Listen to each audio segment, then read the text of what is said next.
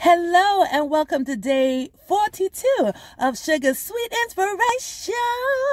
So over the weekend, Oprah sat down with former First Lady Michelle Obama at the Barclays Center in Brooklyn, New York as part of her 2020 vision, Your Life in Focus tour. Let me tell you something. I've been hearing about this 2020 vision, and it wasn't until now that I just understood 2020 like your eyesight vision.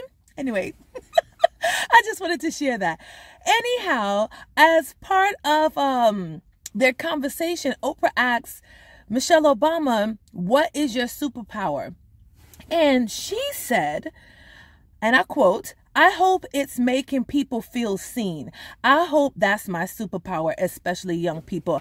And that left an impression on me.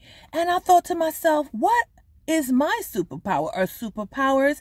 And I would like to think that my superpower is uplifting people.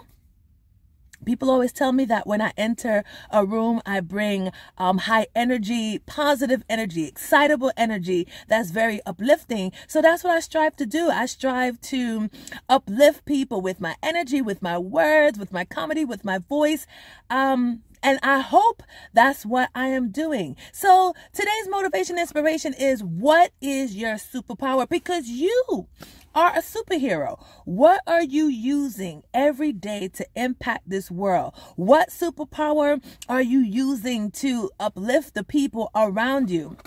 And I know we see superheroes on TV, but there are everyday superheroes like teachers and nurses and doctors, parents.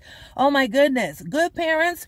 Oh my gosh, you guys are the ones that go out to work and come home and still play with your children and still give them all the things that they want and need to be successful in life. And if you don't know what your superpower is yet, really take a time to sit down and think about it, because it is there. We are all born with these special qualities that make us wonderful and help us to cultivate and cultivate the world into being a better place. So, again, what is your superpower? And if you don't know what it is, take some time to think about it. If you do know what your superpower is, please drop me a line below. I would love to know.